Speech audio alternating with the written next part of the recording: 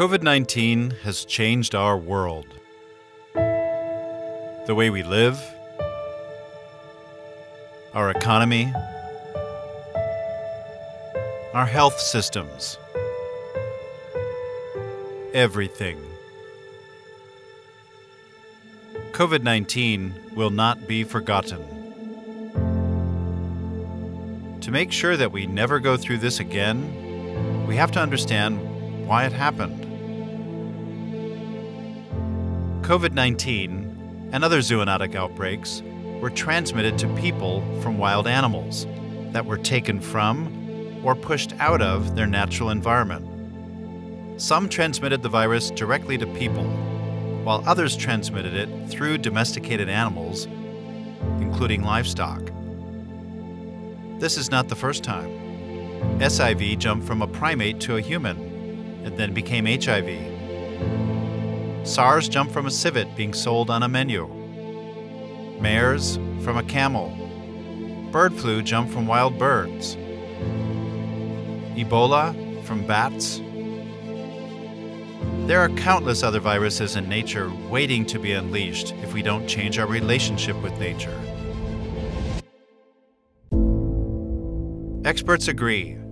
Rising commercial wildlife trade, industrial farming, and dwindling wilderness have brought people into closer, unnatural contact with wild animals. ASEAN member states can safeguard against future pandemics by addressing these root causes, by resourcing the protection of wildlife populations inside their natural environments, by supporting demand reduction campaigns, by introducing strong laws against wildlife poaching and trafficking, by resourcing the enforcement of those laws. A new medical cure for COVID-19 will not work against the next virus. Stimulus packages will amount to expensive band-aids that need frequent changing if we do not address the root causes. Let's bring ASEAN society together to prevent more outbreaks through nature protection, as if our lives and economy depend on it.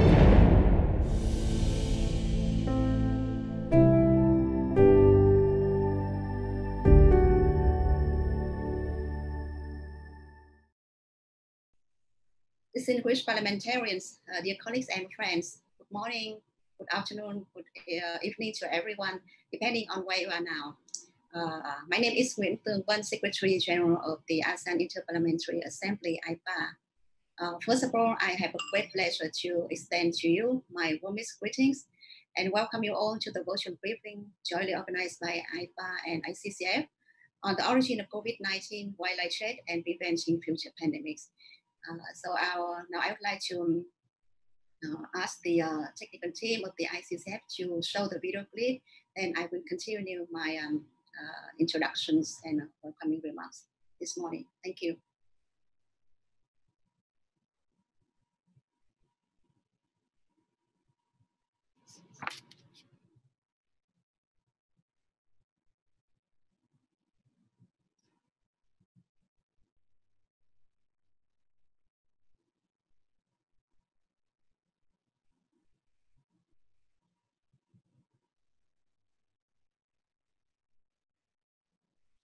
Well, I think now you.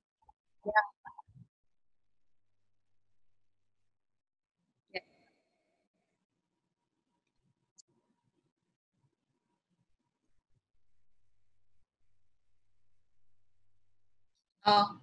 Okay. I just want to say briefly a little bit about AIPA and ICCF because I think that there are also many participants in audience who want to know about these organizations. AIPA consists of member parliament from 10 countries in Southeast Asia, and AIPA aims to encourage understanding, cooperation, and close relation among member parliaments, as well as observer countries and other parliamentary organizations.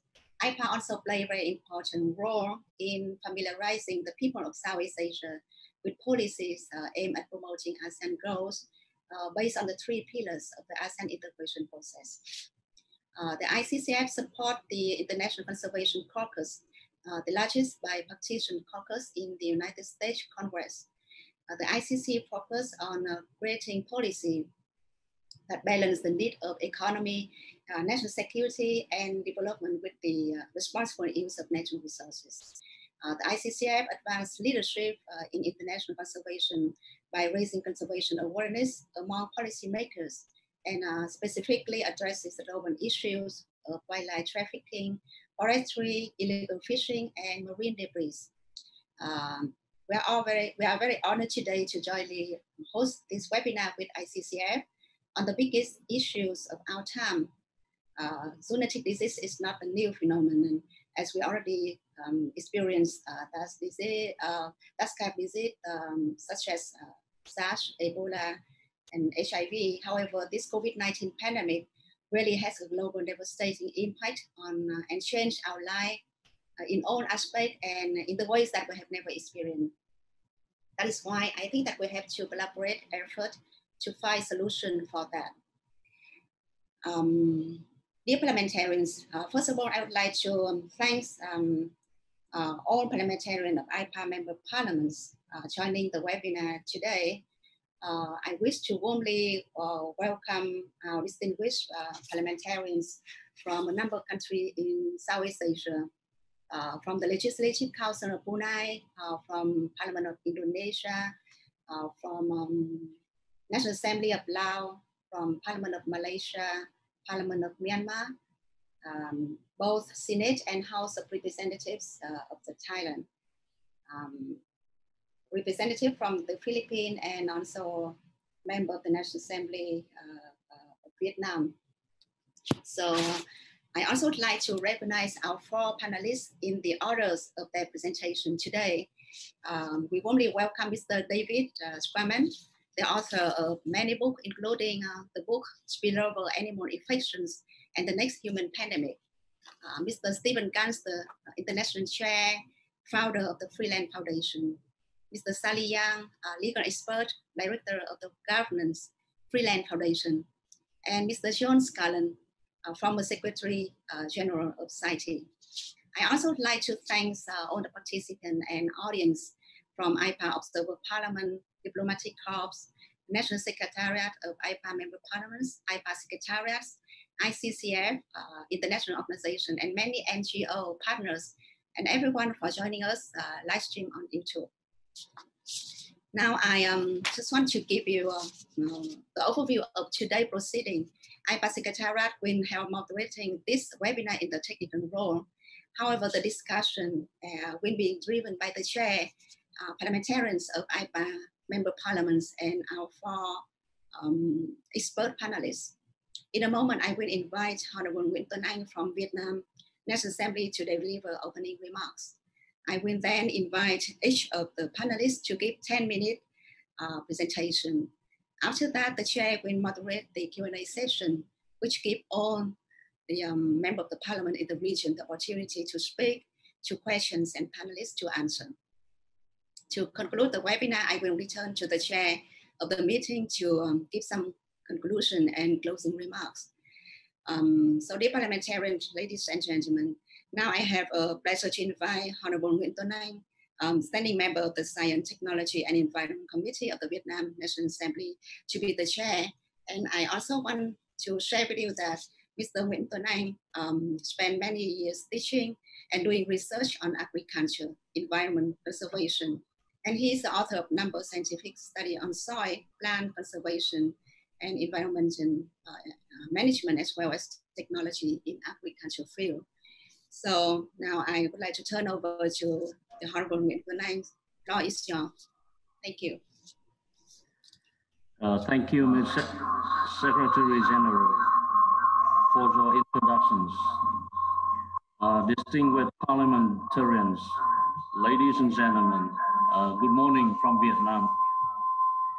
It is my great honor to chair the first virtual meeting of AIPA on wildlife trade, the origin of COVID-19, and preventing future pandemics.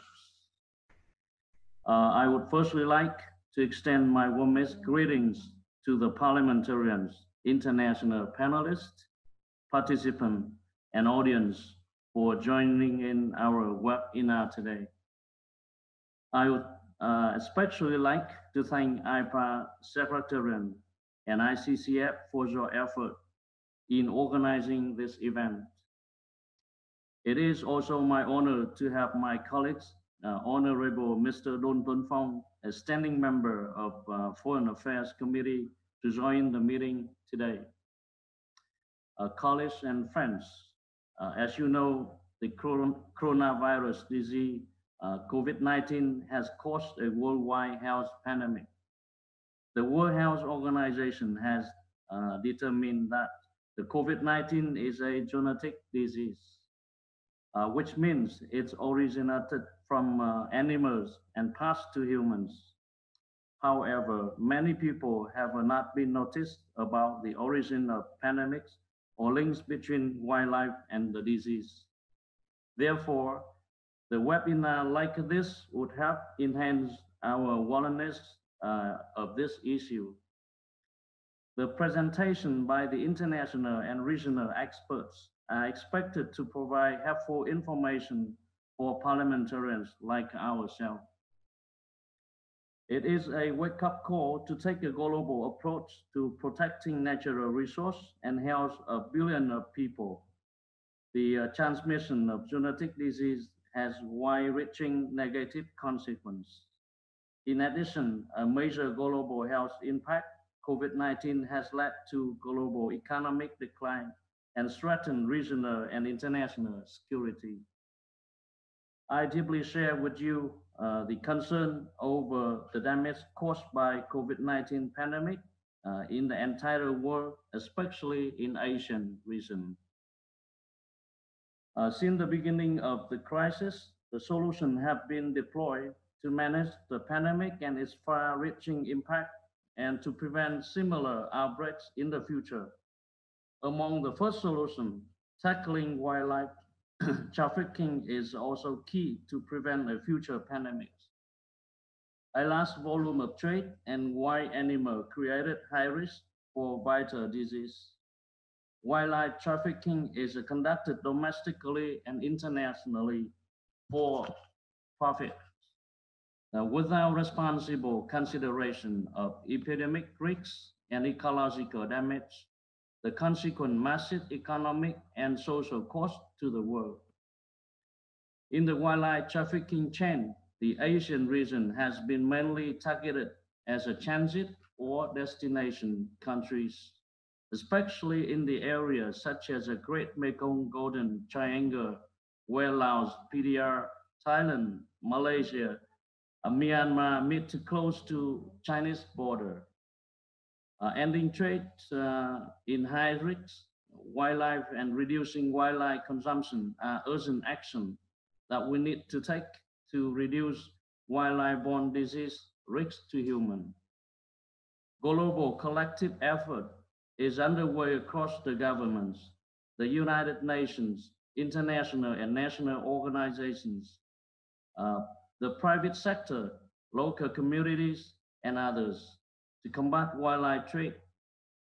Since 1975, CITES, known as the Convention on International Trade in Endangered Species of Wild Fauna and Flora, has aimed to ensure that the international trade in wild animals and plants does not threaten their survival.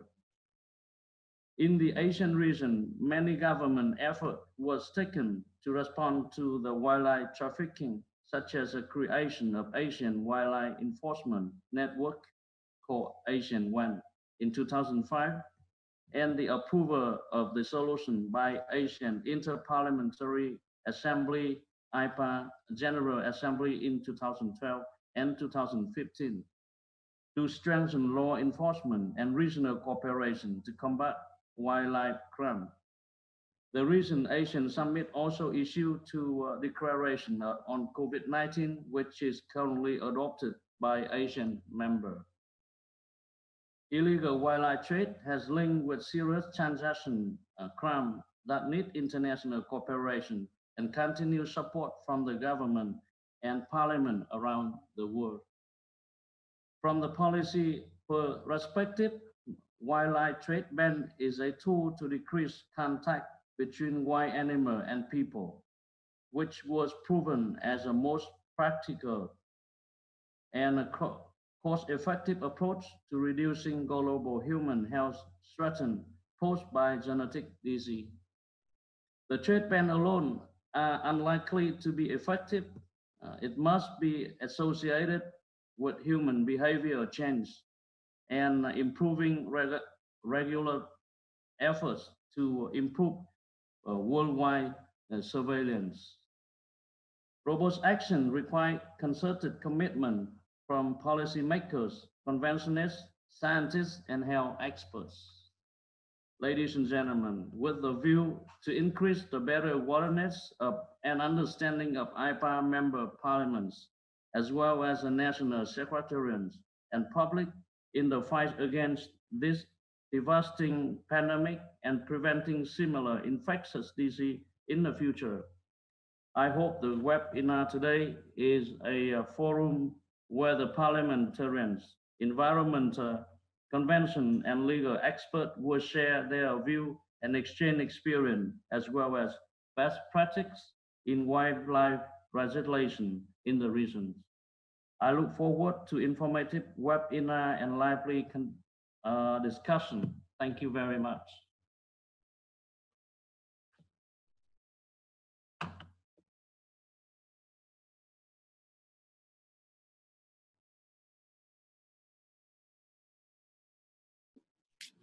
Thank you so much, Honorable Nguyễn Tuấn Anh, distinguished parliamentarians, ladies and gentlemen. Now we will hear the presentation from our four expert panelists. The first oral testimony by world expert, Mr. David Quammen. Mr. David Quammen is the author of many books, including the 2012 books, Spillover, Animal Infections, and the Next Human Pandemic. And this book received 2 awards, namely the Science and Scientific Book Award given by the National Association of Science Writers, and the Scientific Biology Book Award in General Biology. So I have a privilege to turn over now to Mr. David Quammen. Thank you very much. Thank you very much, Madam Secretary General, and thank you, Mr. Chairman. Thank you, honorable members, for this invitation to talk with you this morning.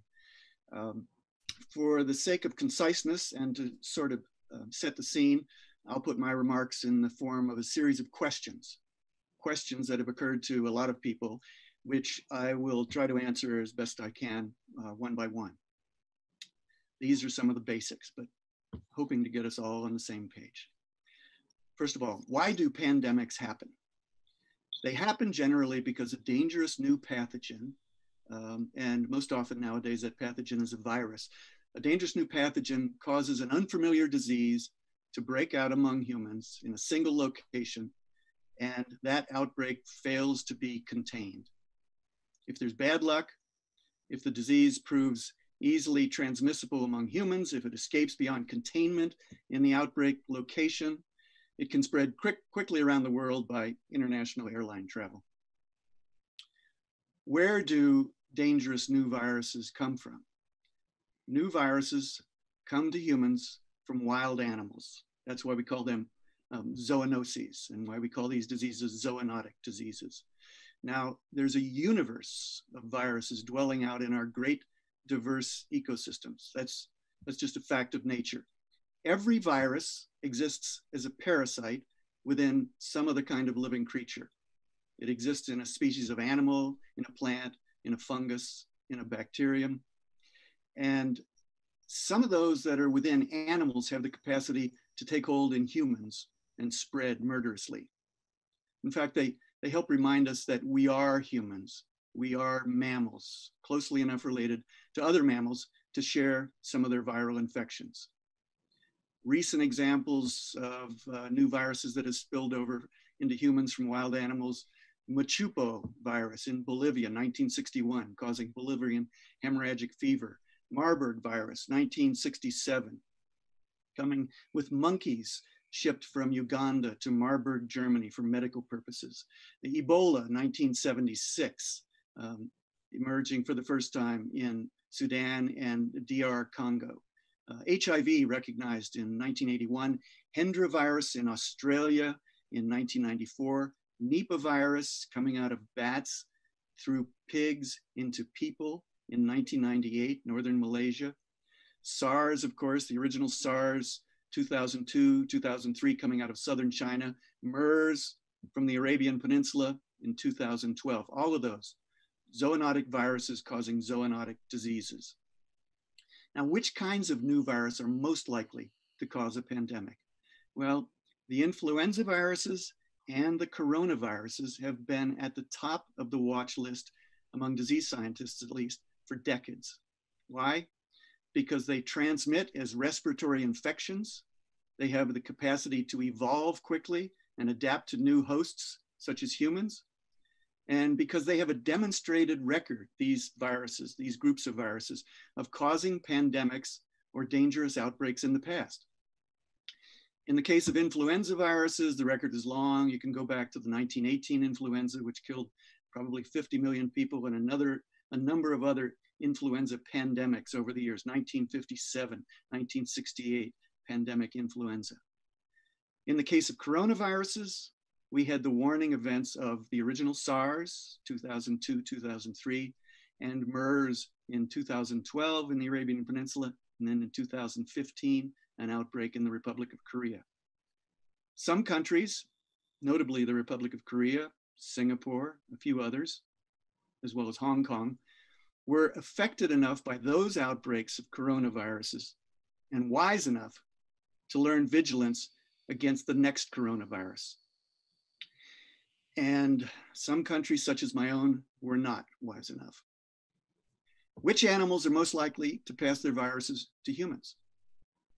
Based on past experience, it's primates, including both apes and monkeys, rodents, which are very diverse, and bats, also a very diverse group of mammals carrying a lot of viruses.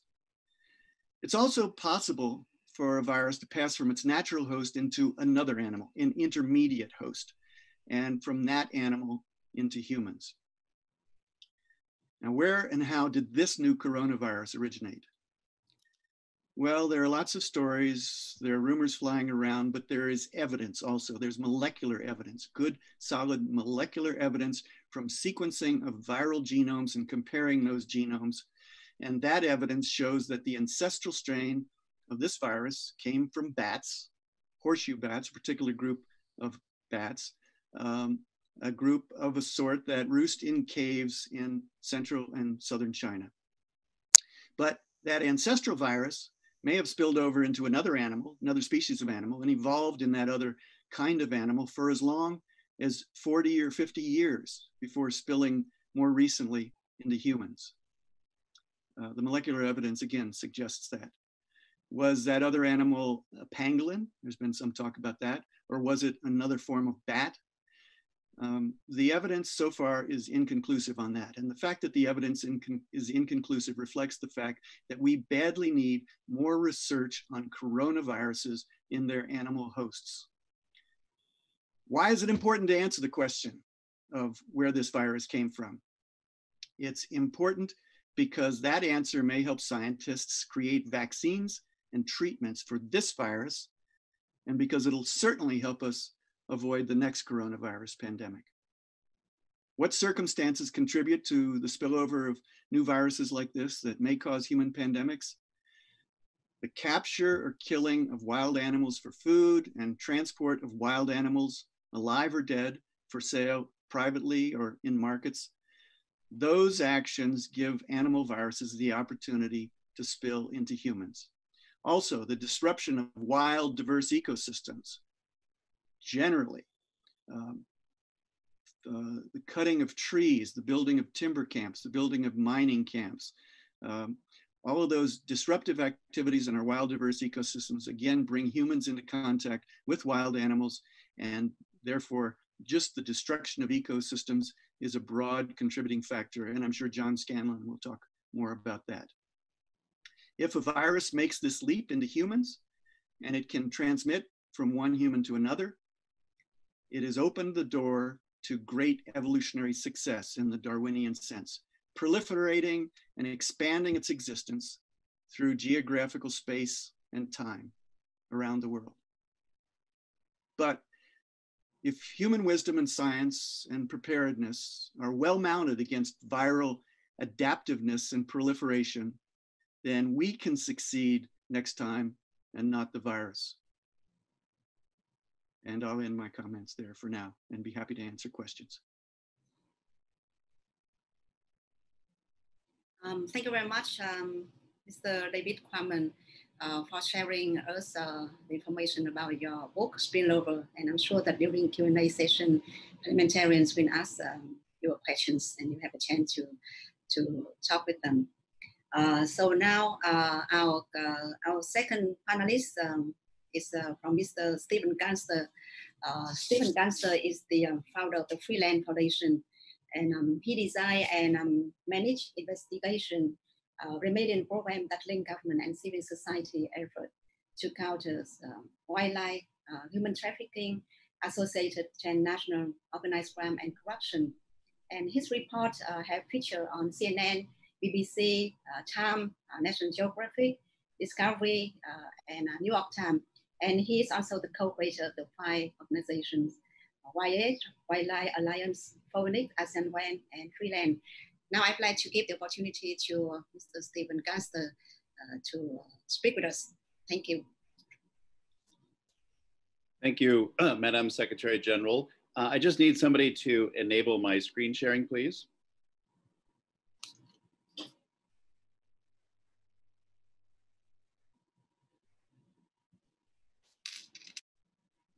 Okay.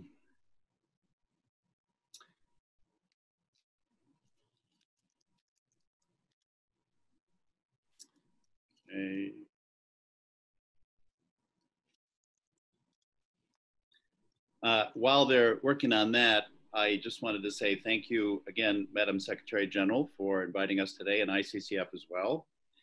Freeland operates a data fusion center called ASET. It stands for the Analytical Center of Excellence on Trafficking.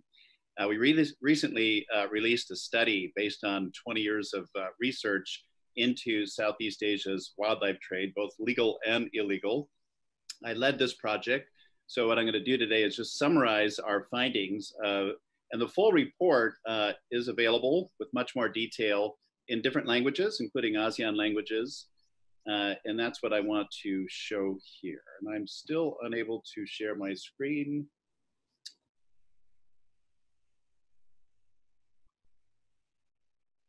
Okay. Yes. Okay. 1 second here. All right. Okay. Everybody see my screen? Okay, great. Yeah, so I will summarize our findings here very briefly. Basically, the wildlife trade in Southeast Asia poses very serious threats to not only the region's wildlife, but also to its economy, its governance, and its environment. And the potential for more zoonotic outbreaks right in this region is real. You know, the focus of COVID-19 has very much been on sort of wildlife trade and markets in China, also as David Quammen just said on bats and pangolins. But make no mistake about it, this threat goes beyond China, and it goes beyond these particular animals. We see some of the same species that ended up in, you know, markets in, say, Wuhan or Guangdong, where the SARS outbreak took place before. The same species are appearing in markets and moving through supply chains through Southeast Asia on a daily basis. And that's because the supply chains are linked. And before I go on, I'm an American, and I just want to make sure people don't think I'm bashing on Southeast Asia here. The United States is the second biggest importer of wildlife in the world. And I'm very glad to see that, you know, American government officials, particularly congressmen and civil society, are campaigning to see reform in the United States as well. So I just wanted to say that before I go on. But the focus of today's talk is really on ASEAN. So I'll go back to this region. But some of the same animals are appearing in markets throughout the region. Some of these photos are quite recent, and no one country, almost no one country in the region is really bereft of this. So we've got Indonesia, we've got pangolins still appearing in Laos and Vietnam, different species up in a couple different markets up in northern Myanmar along the border. We've got live, bred and wild animals for sale in downtown Bangkok. Singapore, which may not have big markets, still has some wet markets selling certain kinds of species, but also it's a big transit. This picture shows the remains of 18,000 dead pangolins. These are scales that are being shipped to a market, transiting the country. And I hang on to here a moment because across the region, perhaps 5 to 8% of wildlife shipments actually get detected. So imagine how much is really getting through. Vietnam, transit and consumer country. Those are frozen pangolins there, the officers handling them. And we see mixed cargo crossing Thailand, Malaysia, Vietnam, Laos. Here's a picture of leopards, tigers, and pangolins that are all in the back of one truck moving across the Mekong River. Now, the supplies of these animals is going low in the region because the trade is so big. And so the syndicates that are behind it have really, started to source their product, if you will, in Africa. Pangolins, for example, many of those scales are now coming from Africa, but it's not just pangolins. And these are the supply chains very roughly described, coming in from Africa, east, west, and southern, into Southeast Asia, onto various different markets. We've got lions for the lion bone trade. A lot of people might not know that you can get sick from eating or handling a big cat in a certain way. They can pass on TB. Rhino poaching is still a problem, especially in South Africa, which has relatively the biggest population, but driven by trade over in this region for rhino horn, which we see some of the horns being seized at the airports. Again, we don't know how much is getting through. Elephants are still being hammered for the ivory trade. One elephant every 30, perhaps 45 minutes being poached for their tusks. Enforcement is definitely up in Southeast Asia on this, but some tusks are still getting through. And still in this region, we see awful lot of turtles, tortoises, and snakes being grabbed from the wild, moved through the same supply chains, being sold in Southeast Asia, but also being moved to other parts of the world, including China, but also as pets, which are delivered through the region and out to Europe, United States, and other places on personal cargo. That's an X-ray shot of some small turtles being smuggled in a suitcase. And then we've got other exotic pets. For example, this one shot here of baby bears and a primate were on their way to the Middle East from Southeast Asia. And finally, we've got a burgeoning trade online, all kinds of platforms selling, legally and illegally. Now, who's behind this trade? Well, it's organized crime. And that would take a whole other presentation to show you the businesses and the people. That's sensitive information, but suffice to say, the law enforcement agencies in this region know who the companies and people are. They just haven't had the backing to go after and dismantle these criminal syndicates. But they are winning.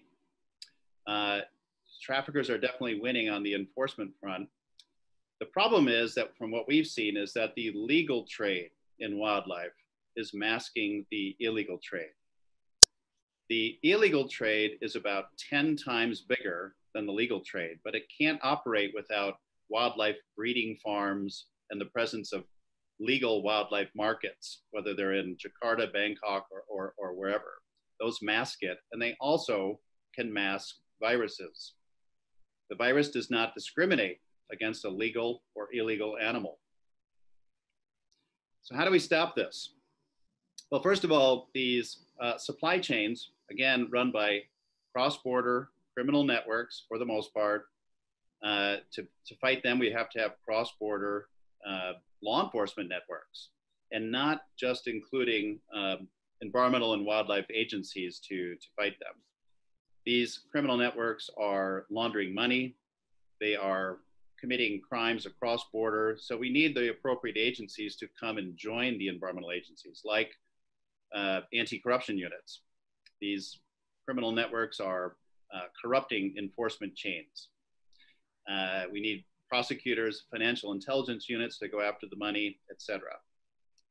When this has happened before, when the different countries have come together with their enforcement agencies to join the environmental agencies, it has worked. This is a picture of China, African agencies, South Asia and Southeast Asia meeting and doing a joint cross-border enforcement operation called Operation Cobra. They did this several times, racked up lots of successes. And we saw intelligence going from Vietnam to the Congo and then to Hong Kong. And as a result, they caught major criminals in each of those places and seized major sizes of ivory you see there, rhino horn, and many other things. So that kind of cooperation works when it's supported. Another example, January 2018, based on information between countries, and our organization got involved too, providing information on another suspected kingpin, Boon Chai Bak, of a network called Hydra, led to his arrest by Thai police. But as Sally will say in more detail in a moment, the laws across the region, they are better on wildlife, but a lot of them are still new. Some are still a little fuzzy to agencies to interpret them, and definitely low priority in the courts and to a lot of law enforcement agencies. For example, the suspect I just mentioned before, Boon Chai Bak, he was acquitted. There was lots of intelligence against this syndicate within the government of Thailand, but also in other countries. Those agencies and countries did not get together to share that, and they could have dismantled this syndicate. I would highly recommend going back to one of our opening speakers to revive and strengthen the ASEAN Wildlife Enforcement Network, which ran for 15 years. It's still in operation under a slightly different name. It meets once a year. It does not do joint trainings, joint operations. I think it has great potential as an interagency cross-border network if we bring in those other law enforcement agencies to play an equal, if not leading role in this ASEAN network. Finally, overall, the recommendations from our side are to treat the wildlife trade, illegal or legal, as a public health and national security issue. 3 specific recommendations. End the commercial trade in wild animals. Just let these animals stay in their natural homes. There's no reason why we need to push or pull them out for commercial sale. I am not talking about banning subsistence hunting. That is a completely separate issue. For people, folks living in and among wildlife, if they need to put meat on their table, there's a way for governments to deal with that and regulate it. That's a separate issue. We're talking about ending the commercial trade in wild animals. Secondly, compensate or transition the legal animal dealers to other vocations. There's an awful lot of money being spent in the world right now, for good reason, to deal with coronavirus and the after effects. A very tiny percentage of that could help transition the legal dealers out. And finally, authorize and support the anti-money laundering organizations to go after and seize assets from the illegal dealers. You know, we talk about this trade being upwards of $20–25 billion a year. A lot of that's in Asia. Where's all that money? You know, the government should take that money back and channel it into a wildlife recovery fund to help pay for all these recommendations. The final thing I'd like to say is, you know, there's been a lot of talk about, well, we can't shut down the legal wildlife trade. It's not necessary. We need to clean the markets. I think, you know, as I said, the virus does not discriminate between an animal that has a document and that doesn't have a document. There may be some difference, but at the end of the day, it's dangerous. And we also need to bear in mind the economic cost, the invoice that COVID-19 delivered to the world and continues to mount. 10 trillion, it could be much more than that. And the price of closing down the trade course, is keeping it open, I think, is something that policymakers need to weigh. Finally, I'd like to thank our partners, the ASEAN Inter-Parliamentary Assembly, which we have an MOU with. Also our supporters and partners, WildAid and WWF Greater Mekong. We're running, also Freeland is part of a campaign called endpandemics.earth. We have more information on those websites, and with our partner organizations, they have more information as well. Thank you very much. Thank you very much, Steve, for sharing with us about the Freeland, about the wildlife trade, the wildlife consumption, and especially I'm very impressed by some recommendation that we propose to our policymakers. Now we will go to hear the next presentation from Ms. Sally Yang. Sally Yang is a lawyer, director of governance of Freeland Foundation, and she currently leads the law and policy component of the USAID Wildlife Asia program to support ASEAN to counter wildlife crime. And today, Sally will talk about the regional legal and policy framework on counter wildlife trafficking in the time of COVID-19 and other pandemics. So, floor is yours, Sally. Thank you. Thank you. Good morning, Chairman, Secretary General, members of Parliament, ladies and gentlemen. Thank you for this opportunity to testify today. I shall attempt to give you a very brief overview on what is the current policy and legal framework in the ASEAN region on counter wildlife trafficking and illegal wildlife trade. ASEAN as a region has several policies to address wildlife trafficking issue. Chairman mentioned some. The ASEAN bodies, including AIPA, ASEAN Ministerial Meeting on Transnational Crime, the East Asia Summit, and ASEAN Appol have all made resolutions or declarations to support combating wildlife trafficking. The two main ASEAN working groups on countering wildlife trafficking are the ASEAN Working Group on CITES and Wildlife Enforcement under the Economic Pillar, and SOMTC Working Group on Wildlife and Timber Trafficking under the Political and Security Pillar. In March 2019, a special ASEAN Ministerial Meeting on illegal wildlife trade was convened, which resulted in the Chiang Mai Ministerial Declaration on illegal wildlife trade. From a zoonotic disease point of view, it is noteworthy that in 2016, ASEAN established the ASEAN Coordination Center for Animal Health and Zoonosis, recognizing the need for a unified approach to address animal health, to collaborate with human health sector, and to reduce disparity in capacity in dealing with animal health and zoonosis amongst the ASEAN member states. And the very latest, as mentioned by Chairman, in April this year, ASEAN made a declaration at the Special ASEAN Summit on Coronavirus Disease 2019, or the COVID-19. So there you have the policy framework within ASEAN to combat wildlife crime. Now, let us look at the legal framework. All 10 ASEAN member states are parties to CITES.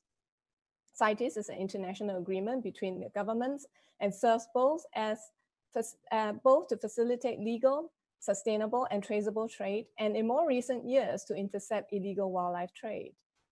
Now, wildlife conservation and protection laws in many ASEAN member states were drafted or amended pursuant to CITES requirements. Now, this may create legislative inconsistency and conflict, as CITES does not necessarily deal with the full spectrum of law enforcement and criminality of wildlife crimes, especially those involving transnational and organized wildlife crimes. The inherent conflict of interest between CITES management and law enforcement prevails. Further, CITES covers only endangered species, classified as Appendix 1, 2, 3, and that is a loophole, as zoonotic diseases do not necessarily come from CITES-listed species. So let us look at some of the key provisions that are relevant to counter wildlife trafficking. All ASEAN member states have provisions on hunting, trading, import, export, re-export, and possession in their wildlife laws. However, I would like to highlight a few key provisions that can make a difference in preventing another outbreak. Possession risk disease, as we can see in this COVID-19 and other outbreaks. While all 10 ASEAN member states have stipulated possession as an offense in their wildlife laws, it usually attracts a lower penalty than other offenses in wildlife trafficking. It is also interesting to note that offenses for processing of illegal wildlife and their parts are often missing in the wildlife laws. Consumption is another topic. Many countries are very reluctant to penalize consumers. And so provisions penalizing consumers are sometimes absent in the wildlife laws. Instead, they focus mainly on the supply chain. And this is still true for several ASEAN member states. Protected species lists. Now, this is often an understated issue in dealing with wildlife trafficking. Not all species are protected at the same level nationally and across the region. This creates hotspots for the criminal to operate. The discrepancies include varying levels of protection for different species lists. Sometimes the protection does not extend to all species in a group of species, for example, the pangolins. And some are classified as suitable for captive breeding or as livestock. And then there are some that are exempted due to TCM use, traditional Chinese medicine. With the reality of the pandemic, some scientific experts are calling for special lists for those species with high risk of zoonotic diseases to be included. David earlier mentioned the ones with the highest carrier, rodents, bats, primates. And there are many others, like birds. It will also be very useful if there is a regional scientific authority and a review mechanism for such a species assessment. Let us talk a little bit about captive breeding. Captive breeding of wildlife for consumption and other uses, and this is normally different from livestock, have often been criticized as enabling the illegal laundering of wildlife and have extremely poor welfare and hygiene standards. In the ASEAN region, the penalty for illegal breeding of protected wildlife are highly uneven and are comparatively lower than other wildlife trafficking offenses, except for Malaysia, Indonesia, and Vietnam. They are good examples. Speaking of which, let us turn to the penalties. As of now, the penalties for wildlife trafficking offenses, hunting, possession, and trading, varies greatly among the ASEAN member states. It ranges from 0 to 15 years imprisonment terms and 0 to US dollars 88,000 in fines, with the highest cap at US dollars 380,000. The disparity of the penalties within the region means criminals can operate in countries that have lower penalties, thereby creating a safe haven for them. Penalties need to be strengthened and harmonized across the region to be effective. We need to start treating wildlife trafficking as a serious, transnational, organized crime.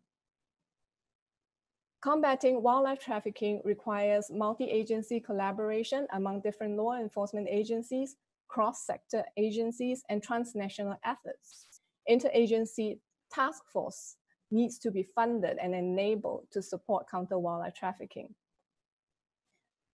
Finally, a word about wildlife market. National wildlife laws do not usually address wildlife market. Wildlife law enforcers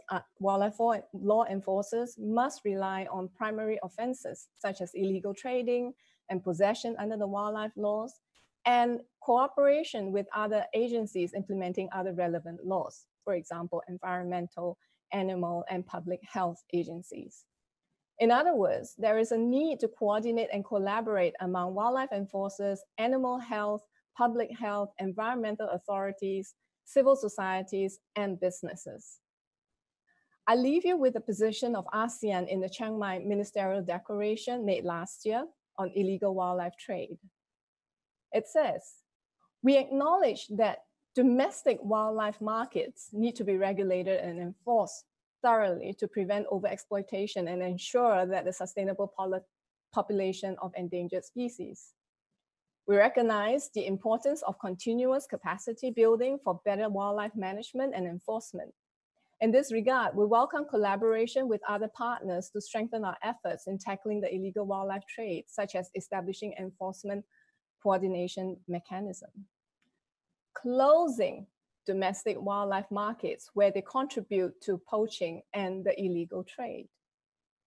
If we take the One Health approach, perhaps the next iteration of the ASEAN Ministerial Declaration on illegal wildlife trade can add to the above statement. Closing domestic wildlife markets to prevent transmission of zoonotic diseases and the next pandemic.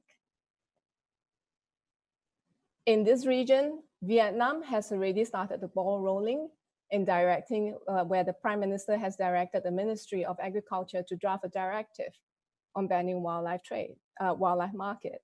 Singapore Parliament has debated and reviewed the issue about slaughtering of live animals in wet market. So we're well on the way. So in summary, what we're looking at in order to counter wildlife trafficking effectively is to strengthen laws by improving and harmonizing species lists, habitat protection, and stronger penalties on a regional basis. We need to strengthen and scale up interagency cross-sectorial efforts to combat wildlife trafficking and hog trade. Shut down wildlife market with a priority focus on those on high-density urban areas. Of course, we need to ensure safeguard for communities and traders, ownership, incentive for alternative livelihood and compensation. And last but not least, adopt a One Health approach. That's the only way. Thank you. Thank you very much, Sally. Your presentation is quite interesting and useful. And I'm sure that during Q&A, parliamentarian will address you with some other questions. And I also want to share with you that Sally is the author of some books, including publication of the ASEAN Handbook on Legal Cooperation to Combat Wildlife Crime with AIPA as a key partner. So thank you, Sally, for that. Now, our last panelist is from Mr. John Scanlon. John Scanlon served as the Secretary General of the CITES from 2010 to 2018, and during which he led the global push to increase effort to combat the wildlife, illegal wildlife.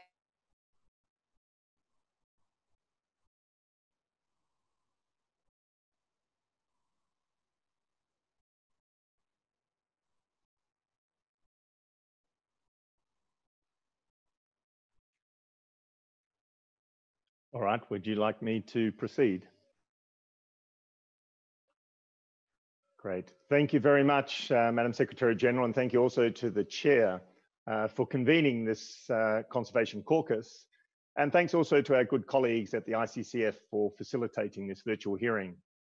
Apologies for my appearance and my voice. It's close to 4 a.m. here in Switzerland. The COVID-19 pandemic has reminded us in a devastating way of the interconnected nature of things, most particularly between economies, the environment, human and wildlife health and welfare. However, our international laws, programs and funds do not yet reflect this reality, which is also largely the case at the national level. The most likely explanation for COVID-19 is that the virus jumped from bats to humans, perhaps via another animal such as a pangolin at a wet market in Wuhan. And while no firm conclusions can yet be drawn, the links between wildlife and previous epidemics and pandemics are well known, as are the conditions that make spillover from animals to humans more likely. And you've just heard from David on these issues. The risks are real and the stakes are high.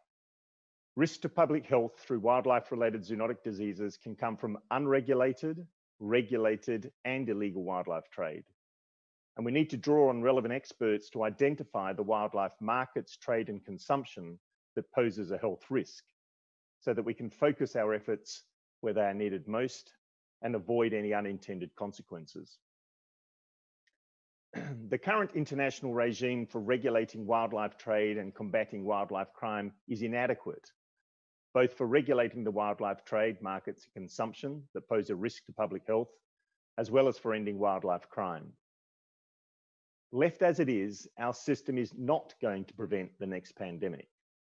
It could, in fact, be raising our potential exposure to zoonotic diseases that can spill over from wild animals to people.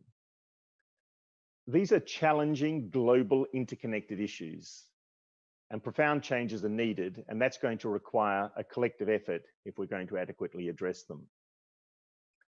As regards wildlife trade, as we've heard, CITES is the global legal instrument that regulates international trade. Its decisions are based upon trade and biological criteria. It does not include risk to public health or animal health in its decision-making, including in listing a species or in approving any trade transactions. For example, pangolins are listed under CITES. Horseshoe bats, along with many other bat species, are not. CITES trade controls only address overexploitation, namely whether a trade transaction will threaten the survival of that species. And CITES' narrow focus on overexploitation was sound when the convention was negotiated in the early 1970s, but it cannot be sustained in a post-COVID-19 world. Today, we need to take a One Health approach to wildlife trade, as Sally's just indicated. At the present time, some states are taking stricter domestic measures to ban certain wildlife trade markets and consumption as a precautionary measure, which is to be welcomed. However, to be effective, such measures will need to be applied and enforced across all countries to stave off future pandemics. And to achieve this objective, we need to work within an open, transparent, science-based international legal framework that includes health criteria in its decision-making process. Now, this does not exist today, either under CITES or anywhere else. And as I see it, there are three options at the international level to build public and animal health into wildlife trade laws. We can amend CITES. We could create a new protocol under the Convention on Biological Diversity, or we could create a new agreement under the World Health Organization. And I've had an opportunity to look at all three options. And in my view, amending CITES will be the fastest, most effective and cost-efficient route to take in achieving a One Health approach to regulating wildlife trade. CITES parties have been creative over many years in how they have interpreted the convention, and they have, through their decisions, enabled the convention to evolve quite considerably. And some people have asked me if we can achieve a One Health objective without having to amend the convention text itself.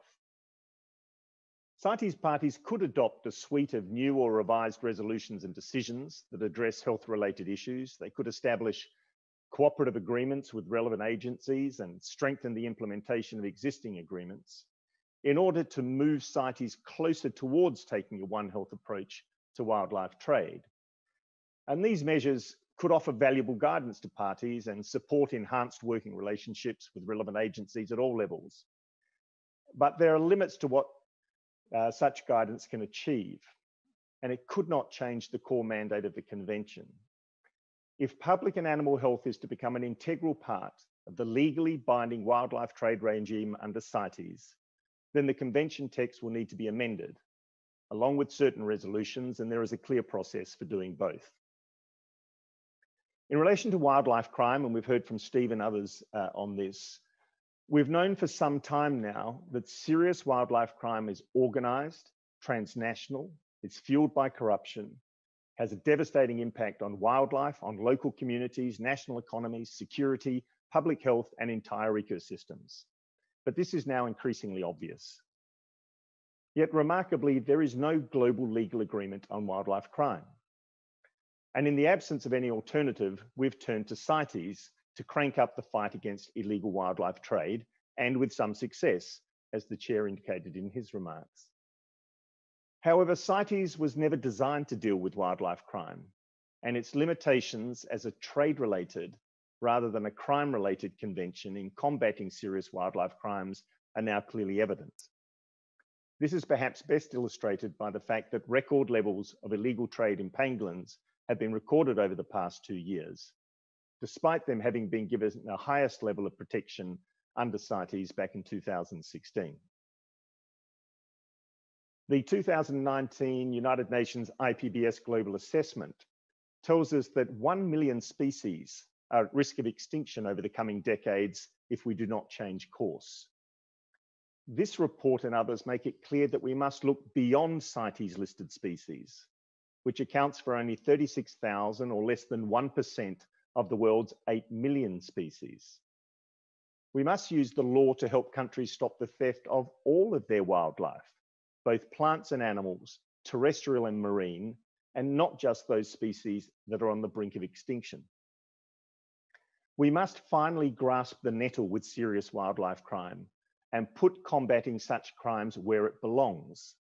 We must embed it into the international criminal law framework, and this can be done by creating a new protocol to the UN Convention Against Transnational Organized Crime, as has been done for other serious crimes, such as human trafficking. Further, with new bans on high-risk wildlife markets and the trade in and consumption of certain wildlife on public health grounds, the need for an effective global enforcement response is greater than ever. If not, such markets and trade may simply move underground, which will exacerbate rather than diminish the health risk. And a new wildlife crime protocol could, amongst other matters, embed combating wildlife crime into the criminal justice system, enhance international cooperation across international borders, facilitate making the best use of the tools available under the UN Convention in combating wildlife crime, extend the global scope of wildlife crime beyond the trafficking of species listed under CITES, provide us with a common definition of wildlife crime, and set out what conduct should be criminalized. Finally, I'd like to make a few remarks about protecting wildlife at source. And wherever possible, it is best to take measures to stop the illegal taking, trade, and consumption of wildlife before it ever happens, by better protecting wildlife at source and its habitat. And when they have a stake in it, local communities are the best protectors of wildlife before it ever enters illegal trade. And in doing so, they are also helping to avert the next wildlife-related pandemic. We need to focus our collective efforts around large-scale, long-term commitments to wildlife-rich places that are included in protected areas and other effective area-based conservation measures, and that can deliver multiple benefits. When well managed, these areas provide security for people and wildlife, bring about stability and law and order. They create the conditions needed to attract tourism, secure the carbon, combat poaching, protect biodiversity, and they create decent local jobs in remote areas. And I've seen this for myself across many countries, including in the Garumba National Park in DRC, which is where I first met David last year. Today, we better understand the multiple benefits of nature conservation. Yet these benefits are not sufficiently recognized by health, development, or security initiatives or their financing. And as the benefits of effective nature conservation extends well beyond wildlife, so too must the sources of financing. Chair, if we manage to take these actions, I believe we will be well placed to avert the next wildlife-related pandemic. But if we do not act boldly now to institutionalize the changes that are needed to laws, funding, and programs, I fear that we may find ourselves back in the same place in the not too distant future. Thank you very much once again for the invitation to address you, and my brief remarks have been supplemented by some reference materials that have been provided for you via our good colleagues at the ICCF. Thank you very much.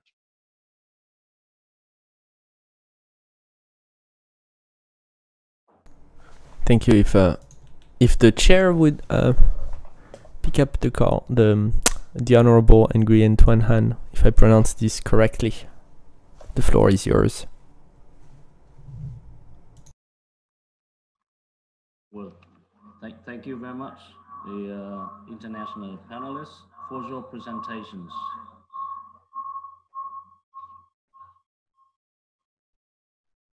Well, I think now it's time for the Q&A sessions, but I was informed that the General Secretary would say something before we are having the Q&A sessions. The Secretary General, would you like to say something?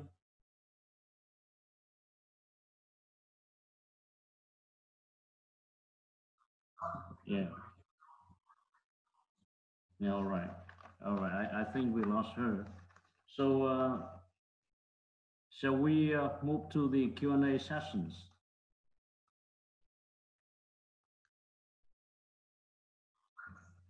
All right, so thank you very much again for presentation to the four international specialists.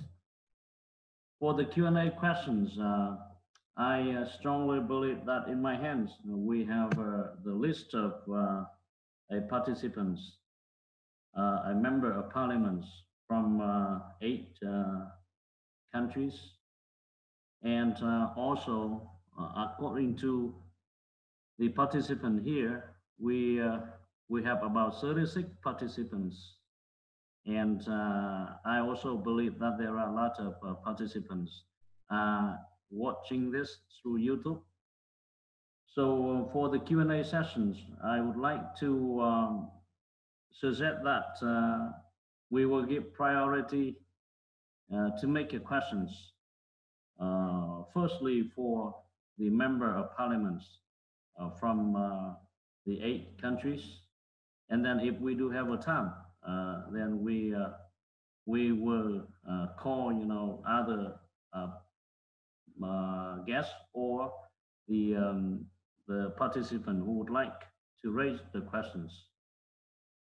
So for the order, can I start with a representative from Brunei? Can I call for Brunei? Do you have any questions? And before questions, I would like to ask you to introduce your name and also the positions. Thank you, Chair. My name is Karnisa, and I'm the Member of Parliament from Brunei Darussalam. Are you able to hear me? Yeah, it's quite clear. Yeah, okay. So I actually just have one question for Ms. Sally Yang. So you mentioned that many countries are reluctant to penalize consumers. Has there been a lot of conversations to encourage countries to review the law to penalize consumers the same way that we tackle the drug market? Hi, thank you for your question. As my observation, there is the focus on consumer is mainly on demand reduction from what I'm observing in terms of the momentum and motivation to reduce consumption. Not so much of the law. That has been raised before in the handbook, the legal handbook that are produced, which is quite outdated. I mean, that's in 2016. Consumption was raised as one of the issue that it needs to be part of the provision to penalize consumers. But as we can see from the laws currently, not many countries, and it's not just Southeast Asia or ASEAN, are really taking the bull by the horn and penalizing consumers. Much of the efforts are on demand reduction or social behavioral change communication.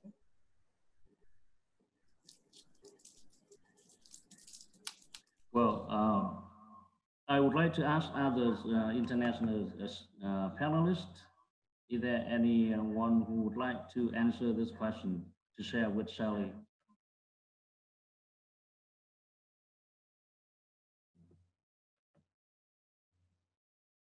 All right, so thank you very much, Sally.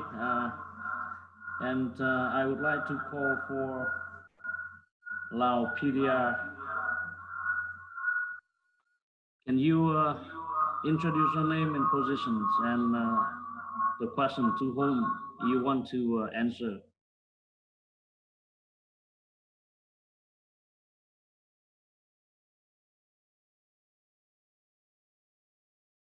The representative from Lao PDR, can you hear me? Okay, thank you, Chairman. I'm very happy to able to participate on this video conference, and I feel that this is very important meeting. I would very agree with the presentation made by the panelists. One of the presentation made by Ms. Sally Yang the recommendation, I would agree with most of them. But one thing that I would like to share with the participants is the ensuring the safeguard for the community and traders. I would agree, but I think the most important is we need to support the rural community. Is how to they be able to irrigate it. You see, from the poor condition, because the rural people, they are depending very much on the wildlife and also the medicine also. You see, so I think if we can support the rural area to give them a better life, better condition, and the opportunity for them to find the way of living, I think that it is one of the alternative way to encourage people to have a better life and not to live on the wildlife. Thank you.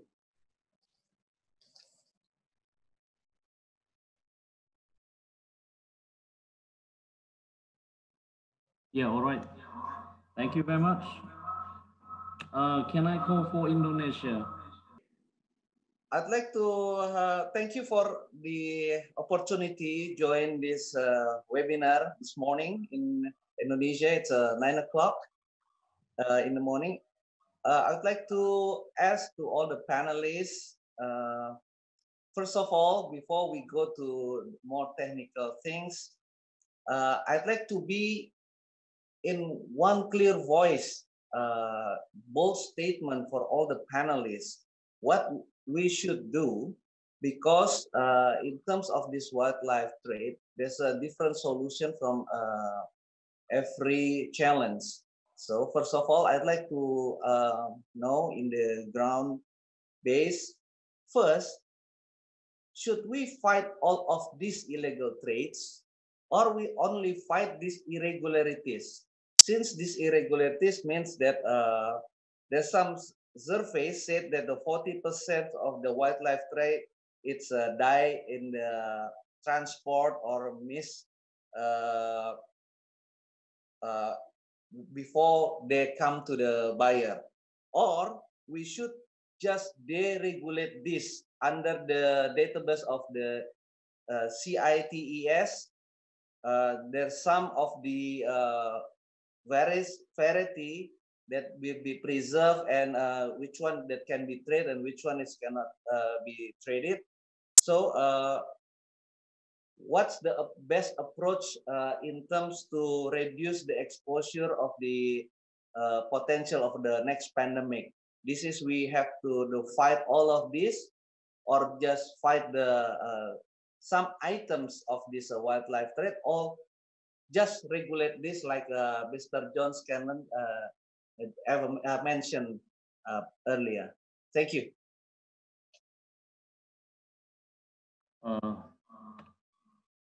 Can I, the participant from Indonesia raised the question for the 4 panelists.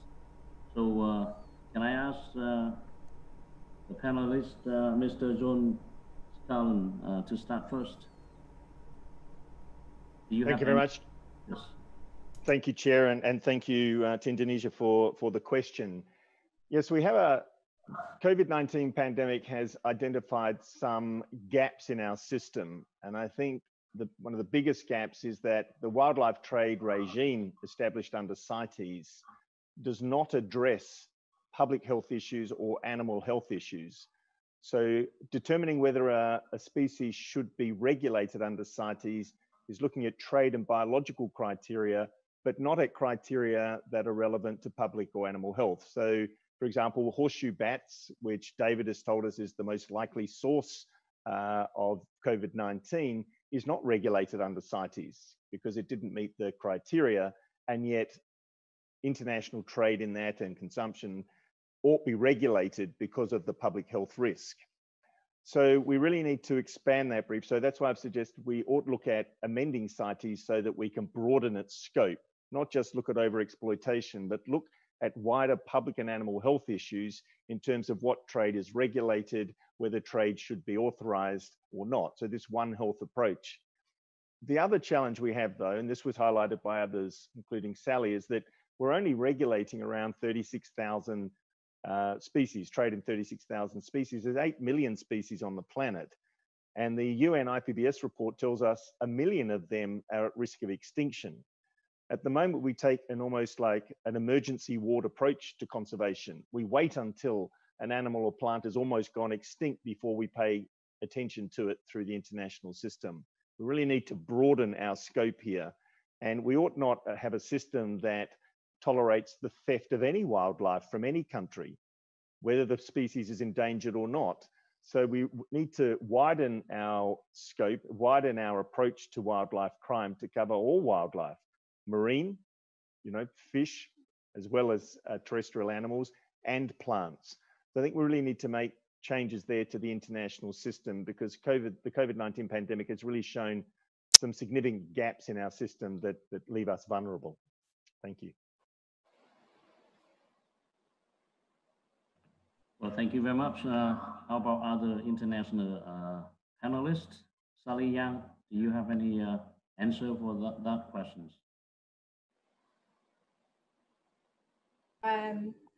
Well, to me, it should be all. But I think more practically speaking, I have talked about species that are of particular at high risk species, which David has mentioned, species like primates and rodents and probably some avian species. They all need to be on the priority list to assess whether they are or they are not species that needs to be included in a particular list where there should not be any trade at all. Now, I'm not saying that the member states should stop there, but that will be a very good start. I think Steve wants to say something too. All right, so go ahead. Well, thank you, Mr. Chairman. Yeah, I just wanted to address the last two questions together and build on what John and Sally just said. First, with regard to the very good question from our distinguished representative from Lao PDR, we definitely can take the right decision and still be very sensitive to and supportive of the rural poor. I don't think these issues are mutually exclusive. Studies have been conducted, some by the World Bank, others by NGOs. They all come to the same conclusion, which is that the wildlife trade, the commercial wildlife trade, is driven by wealth. It's not driven by poverty. We also can see that the coronavirus 19 has discriminated largely against the poor. It has impacted poor people more than the wealthy. So we need to take that into consideration. And thirdly, as I said in my presentation, I think there is a way to transition people out of the legal trade into a different vocation. The world is spending an awful lot of money right now with stimulus recovery checks and programs. It would just take a tiny percentage of that to first focus on nature protection, and secondly on helping people get out of the business of commercial wildlife trade. Having said all that, a ban on commercial trade in wild animals would not ban subsistence hunting. Those are two completely different things. And I will finally just say, I think, I think a decision has to be made here if we are going to protect the interests of the people and economy and environment of ASEAN. There's a very, very small percentage of people in the world, including in ASEAN, who actually benefit from wildlife trade. It is less than 1%. And a lot of those people are criminals. Those who are making a legal living and those at the world level, like I said, they can be helped, transitioned, and compensated. And a ban does not need to touch on subsistence hunting. But we have to remember what happened in China, which has happened before, and can easily happen again, was basically a light nuclear bomb. We've got ticking time bombs across Southeast Asia, and I think they need to be extinguished. Thank you. Yeah, thank you very much. I think our time is running out, so we still have a lot of questions from other country. So can I move to the next country, which is Malaysia? Can I call for the member of parliament from Malaysia? Please raise the questions. Thank you. Thank you for giving me the opportunity to participate and to listen to this excellent presentation. I've got two questions. The first question is for Mr. David Quammen. My question is, do we allow people to domesticate wild animals? Do we allow or or should we allow or shouldn't we allow? In my country, for example, there are people who try to domesticate porcupine. And domesticating wild birds is very popular. What do you think of that? That's first question. The second question is for Ms. Sally. And that is about the forensics of wildlife, trading, prosecution, etc. Do we have good experts, good resources, good data database that will be helpful in prosecuting in cases to prosecute these traffickers in court? Thank you very much. I am Azman anyway from Malaysian Parliament. Azman Ismail. Yeah, the representative from Malaysia have two questions, and one is for David Quammen, and the other one is for Sally. Can I call for Mr. David Quammen? Yes. Yes, thank you very much, Member Osman, for that question, and it's a good question. It's one I've thought about too. When I visited China while researching my book Spillover, I visited, among other things, a bamboo rat farm. And as you probably know, bamboo rat is a wild animal that is raised in domestic circumstances for the food trade in China. The farm that I visited, the man who ran it was taking precautions to keep his animals free of at least bacterial diseases insofar as he was possible. He was giving them antibiotics. Viral diseases, I don't know. He also had porcupines in his farm there. These were going to market as live wild animals raised domestically to markets in China.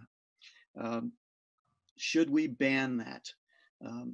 I think what is necessary at very least is for operations like that to be very carefully regulated for hygiene and inspection against the problem of diseases, not just bacterial diseases, but viral pathogens as well. If that is done, then I think there is an argument for that.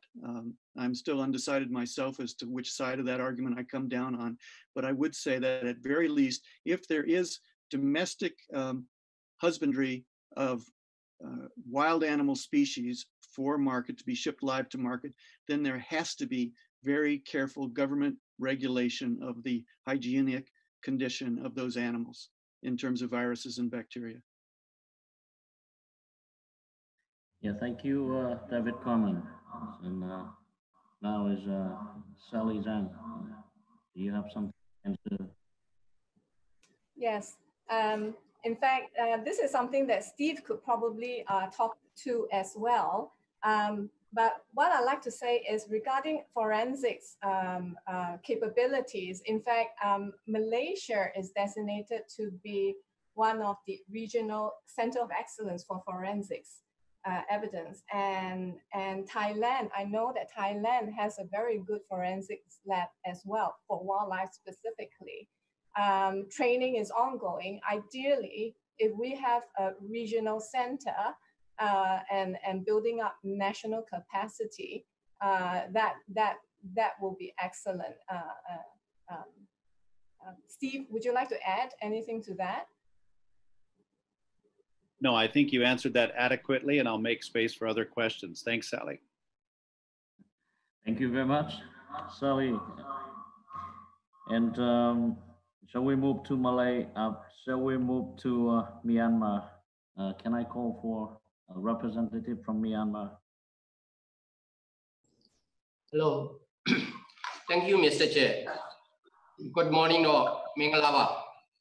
I am Dr. Taong Su, Member of Parliament, Myanmar, as well as I am a veterinarian. So I have a questions for David Quammen. I would like about the mutation of virus. COVID-19 is not severe in dog and cat. It is very dangerous as a result. They are very close to human. One approach need to promote, to enforce, to cooperate and collaborate wildlife, human health, and animal health on all sectors. That's why it is not only wildlife trade, but also pet animals and livestock animals for the future pandemic. Thank you. Thank you very much. Yes, thank you for the question. Thank you for the question, member. You're absolutely right that there is an issue, not just with wildlife, in terms of potential reservoirs for coronaviruses in general and SARS-CoV-2, this coronavirus in particular. As a matter of fact, I just read a newly posted scientific article today from a number of scientists in China. The senior author is Xun Xu. It's entitled, well, it's got a long, complicated title, but essentially it's about the way that this SARS coronavirus can target the cells in pets, livestock, poultry, as well as wildlife. And it talks about the fact that the cell receptors that can be found in the respiratory tract, and I believe it's in the kidneys and the spleens of some kinds of domestic animals, are susceptible to penetration by this particular virus, and therefore those animals can be infected. Dogs are not very susceptible. They do not have the right kind of cells with receptors on their surfaces for this virus to target them, but cats, yes. Cats, yes. Pigs, yes. And as we've seen from a couple of cases recently in the Netherlands, mink that are farmed for their fur in the Netherlands have been found to be infected with the new coronavirus, and thousands of mink have been killed, have been culled in order to protect people of the Netherlands from infection from these mink, although the mink seem to have gotten the virus from the people who take care of them. So yes, you're absolutely right. There is a potential passage, not just from animals, non-human animals into humans, but from humans into non-human animals, including some of our domestic animals, even our pets like cats. And if you have a pig for a pet, I think it could go into your pet pig. In any case, this is a concern that is very serious and is in the process of being addressed.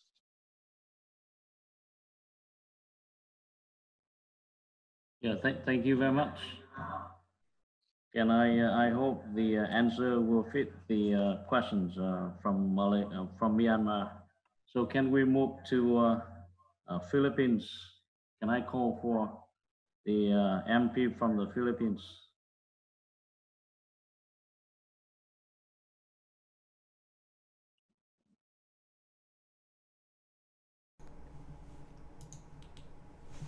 Do we have a member of parliament from the Philippines on the Philippines on the call? Here we go. Still, we haven't.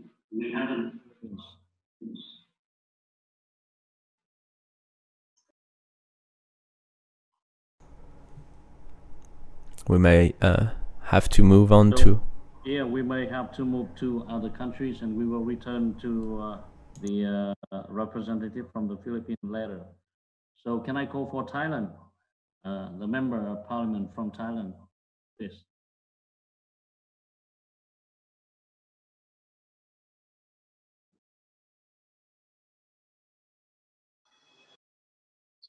Hello, can anyone hear me?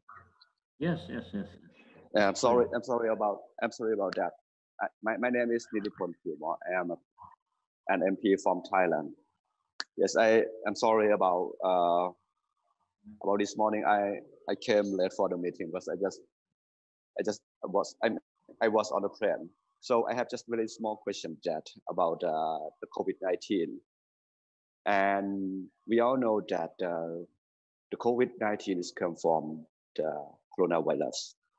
And for my research, I know that the coronavirus is really close to people because it is with the wildlife animal and also in our pet.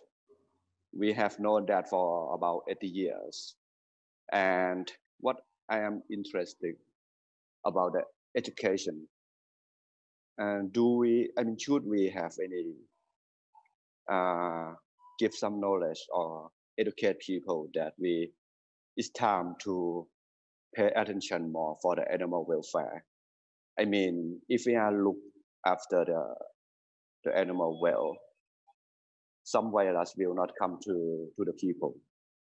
Yeah, my point is, should we rise up the issue that we should pay more attention and give more information to our child, into a school, into university. And do we have any regulation or plan to educate people in our country? I mean, in most of our participants countries. Yes, that's my question.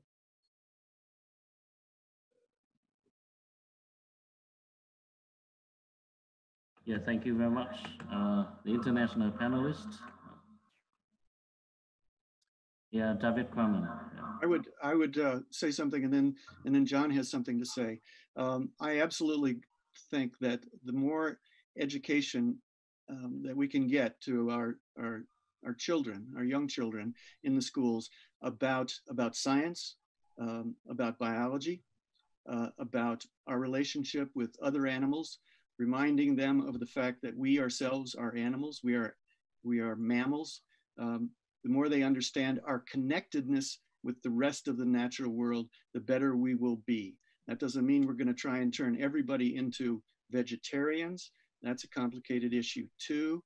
It does mean that we might think twice about industrial scale factory farming, factory husbandry of domestic animals. I mean, I jokingly said that if one had a pig for a pet, as well as a cat, you might get coronavirus from it. But in fact, pigs that are raised in industrial scale operations have been a conduit for emerging viruses in past cases, including the case of Nipah virus in northern Malaysia. And Malaysia took steps to change the way in which pigs are husbanded in that area, and it has reduced their risk of further spillovers of Nipah virus, a very salubrious step that they have taken. So both in terms of the way industrial scale husbandry of domestic animals is done and the way our young people are educated, I think we need to remember that we are animals, we are connected to other animals.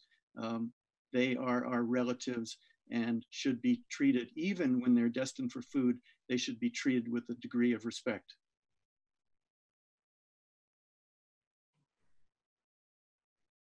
Yeah, thank you very much. I also got the request to answer from other international panelists. John Carson. Thank you very much, Chair, and thank you for the question. And yes, just agree with what was underlying the question, what David said. What this COVID-19 pandemic has shown us is how interconnected everything is. Our environment, animal and human health, and our economies. And we really have to rethink our relationship with nature.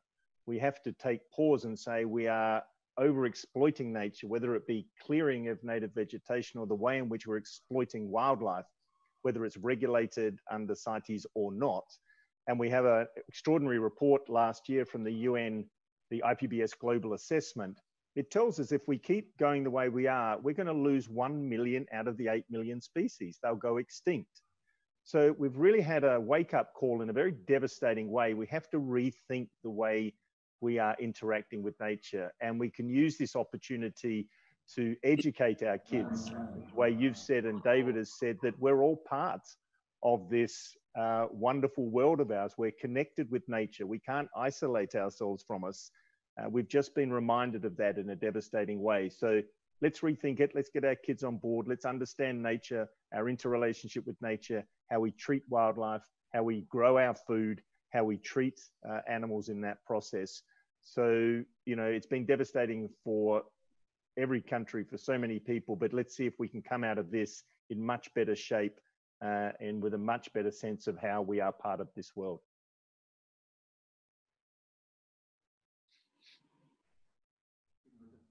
All right, thank you very much. Then I would like to return to the Philippines. Do we have the representative from the Philippines here? Mr. Chair, my colleague in the Philippines, our chairperson and Committee on Ecology, Representative Elpidio Barsaga, has a manifestation and questions, but he's trying to communicate through his phone, but cannot unmute his phone. Therefore, I would like to throw the question of my colleague, Representative Elpidio Barsaga Jr. The question is, what do you think is the most severe and effective penalty which ASEAN countries can impose in their jurisdiction in order to deter illegal wildlife trade? It is a good stance that penalties be uniform among nations, especially the ASEAN nations, and the acts punished should include import, export, possession, sale, and consumption. Thank you, Mr. Chair. Thank you very much. Who mentions who you would like to ask. So can I ask again, you know, for which international panelists you want to ask the questions?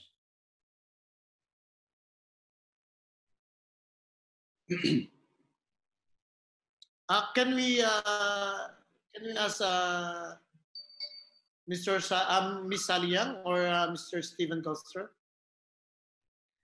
All right, so he would like to ask Sally. Do you have any answer for him, Sally? Yeah, I'll speak to it, and then I'm sure Steve will be able to add on to what I have to say. In terms of the punishment, I think what is key, and first and foremost, the punishment must fit the crime. So there is no one punishment or penalty that will be adequate, and we should reserve the most severe punishment or penalties for the serious perpetrators, the organized syndicate, the kingpins, the middlemen engaging in illegal wildlife trade, not the village poacher who is trying to feed his family. So in terms of what are the kind of penalties that can be imposed, first of all, you know, having a minimum fine. At the moment, most of it, I'm not saying all of the ASEAN member states, there are some that has a minimum fine, which will then ensure that the judge will not let them go free without any fine, okay? And then you have, if you have mandatory imprisonment term, now that will be a very good deterrent as well. At the moment, most of the laws in ASEAN member states says fine and or a certain amount of imprisonment term, which means it could be from 0 to whatever, yeah? But if you impose a minimum, i.e. a mandatory imprisonment term for the more serious offenses, then of course that will be more of a deterrent. Things like making separate provisions for or aggravated penalties for organized criminals, illegal wildlife trade that has been committed through organized syndicate. That's one way of doing it as well. Ensuring that accomplices, aiding and abetting accomplices, has the same penalty as the primary offender is also very useful in the case of organized crime, because a lot of times the kingpin are not the ones being apprehended at the scene. So at the end, it's so difficult to actually get them because they're not there. So they're not caught red-handed. And it's the poor guy who's doing the running that ends up in jail and being charged. So just to close this off, right, what's important then after saying all this is that there should be wildlife sentencing guidelines. I think that will help the judges a lot, because judges may not necessarily see wildlife crime as a serious crime. They may not make the distinction between the poachers in the village and the syndicate. Steve? Yeah, thanks, Sally. Just to add real shortly, I think the most impactful and simplest way to respond to wildlife crime is to find out where the money is.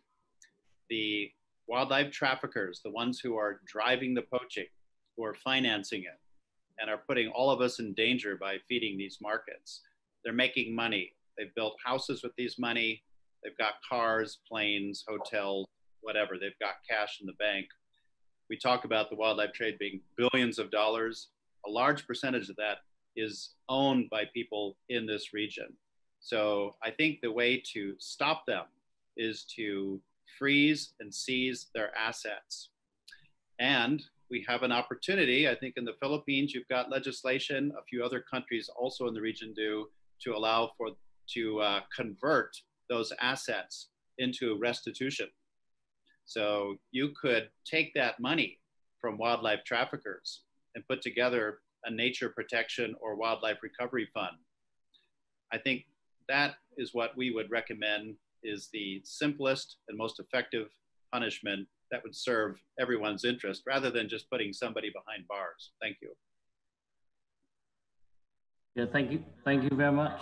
I still see John Scallon would like to answer the question, so please go. Thank you very much, Chair, and thank you for the question. Wildlife crime, including illegal wildlife trade, is a global issue. It affects every region in one way or another as a source country, a transit country, or a destination country, and it requires international cooperation right across the illegal supply chain. At the moment, we have no common legal framework that we're operating within. Yet we do have a UN Convention Against Transnational Organized Crime. It has 3 protocols outlining 3 serious crimes. We need to embed wildlife crime into this international criminal law framework through a new protocol on wildlife crime. Through that, we can have a common global definition of wildlife crime, what we all agree. We can agree what particular conduct should be criminalized at the national level. We can make sure that we use all of the tools that are available under this UN convention for cross-border cooperation. And we can expand our scope. We have to look beyond the 36,000 species of CITES and look at all wildlife crime, whether that is an endangered species or not, because local communities, national economies are being pillaged by this crime, whether it's affecting CITES listed species or not. We have a wonderful opportunity there to embed this in the international framework. Really, now is the time to do it, because if you look at illegal trade, Steve mentioned $20 billion. That's CITES listed species. It's up to $200 billion a year, according to the World Bank, if you look at all wildlife, all plants and animals that find their way into illegal trade. So we really need to treat this as a serious crime, as we have other serious crimes, and enhance that global cooperation to bring it to an end. Thank you, John. We just want to ask that we limit ourselves to a single response because we do want to make sure that every single elected official has the opportunity to speak. Thank you, Mr. Chair. Thank you very much. Still, we have a last country, that is Vietnam. And I would like to call for Mr. Don Tuấn Phong, a standing member of Foreign Affairs, to raise the questions. Can you hear me? Thank you. First of all, I would like to thank the panelists for the very informative presentations. And I would like to thank ICCF and AIPA for this initiative. It's a very interesting topic, a very hot topic. My question is to every of the panelists. Anyone would like to answer, but is with regard to policy implications, as we see fairly clearly the problems right now. John has mentioned somehow what we should do jointly, cooperative efforts. But obviously the question of illegal wildlife trade could be seen at the local, national, regional, and international levels. So therefore, we probably need a set of rules and policies at different levels. Would you specify what parliaments, especially parliaments of ASEAN, could do, at least to contribute to the ongoing efforts? And I totally agree that we need international efforts, as some countries have been able to criminalize illegal wildlife trade already, but some countries probably do not as yet enforce strong measures against it. So my question is very much on the policy aspects for the parliaments of different countries. Thank you. Well, thank you very much, Mr. Phong. And his question is for the four international panelists.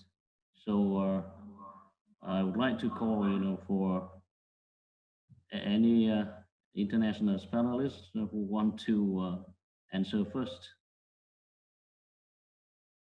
Okay, Steve, please. Okay. Thank you for the very good and important question. I think the policy at this point should be to eliminate the chance of another zoonotic outbreak happening in any one ASEAN country.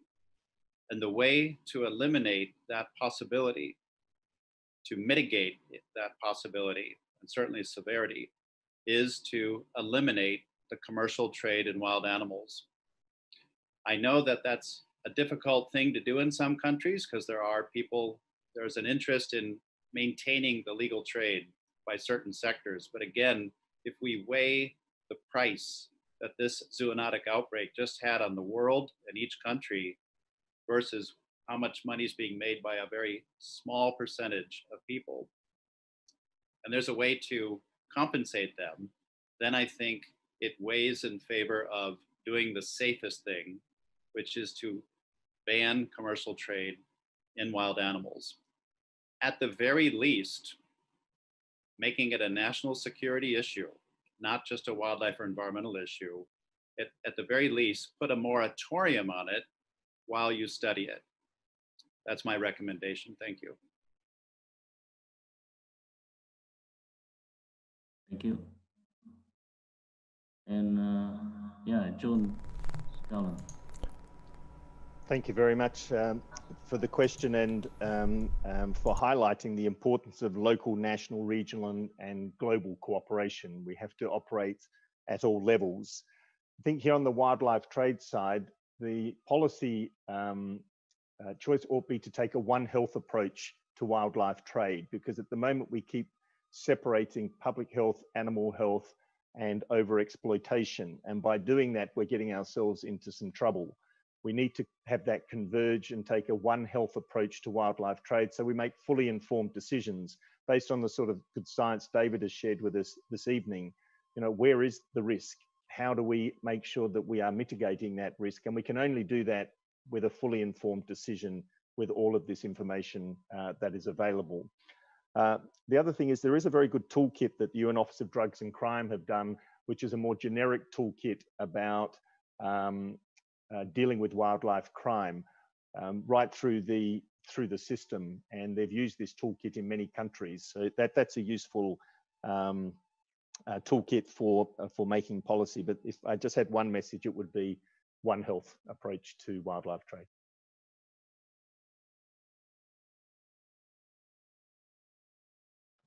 Thank you very much. Well, about Steve, do you have anything for Vietnam representative?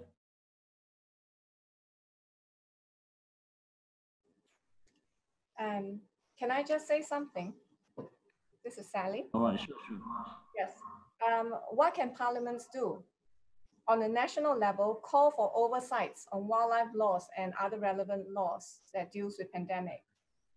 Following what John says, you know, look at it from a One Health perspective and approach. Push for budgets for law enforcers. Steve mentioned about budgets and proceeds of crime. Very often, law enforcers are not well funded to do their job. So, and at AIPA, continue to pass resolutions and discuss matters on wildlife trafficking because it has to be on the table all the time in order to gather momentum. Thank you. We would like to go to the second round by, you know, calling the representative from Thailand. You register to have a... Good morning, AIPA members, ICCF and all panelists. I'm General Sulasan, Chair of Senate Conservation Caucus, Thailand. I'm pleased to join this important event to cope with the COVID-19 in ASEAN and worldwide. We are not denied that wildlife is the root cause of pandemic. Therefore, ASEAN had to work together to prevent illegal wildlife trafficking with support by international organizations, especially ICCF and so on. Last year, I had an opportunity to chair the special ASEAN meeting on illegal wildlife trafficking. I think it was the important step to continue in ASEAN. Thank you. Yeah, thank you very much. You forgot to name the panelists who you want to answer. So do you have any specific panelists?